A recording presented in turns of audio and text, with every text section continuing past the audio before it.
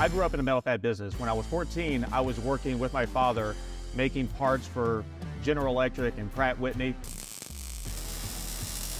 But not everybody's been exposed to that industry, and they have become attracted to welding. Maybe they saw it on Instagram, they have a buddy that's done it, and they don't know what that life is like.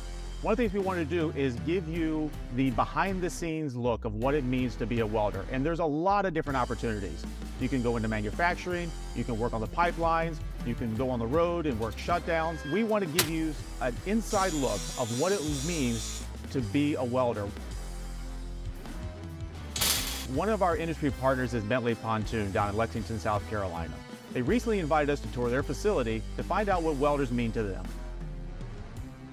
You must hire a lot of welders. We do. You know about how many that you guys have to give them on this?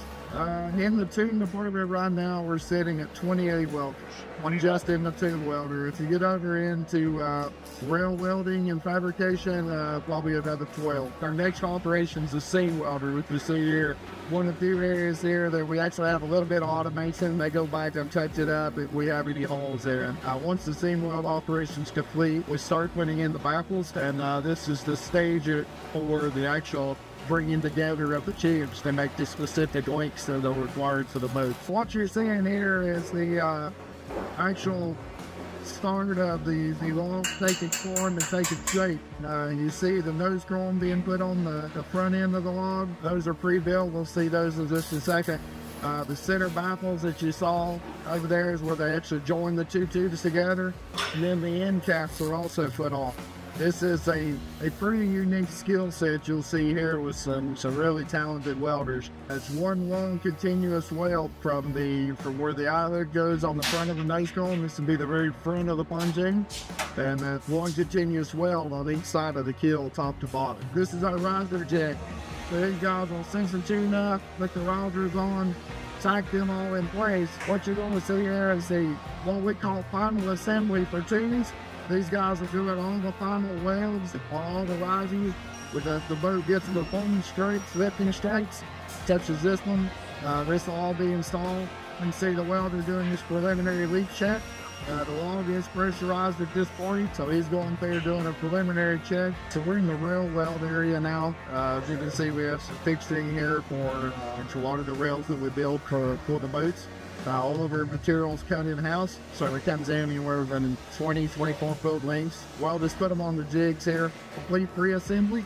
You come to these tables, and this is where the vast majority of our TIG work comes in. So at this stage, the boat's been final cleaned, and it's moved into our final QC. Macy here is completing the final QC. So when it gets down here, this is kind of the final stage before the boat gets prepared for shipment now. So we're actually looking at the motor. We're testing all of the electronics, all the lights, the horns, the stereo system, programming the low ramps, whatever options are on the boat, verifying that everything on the boat is perfect to the build sheet.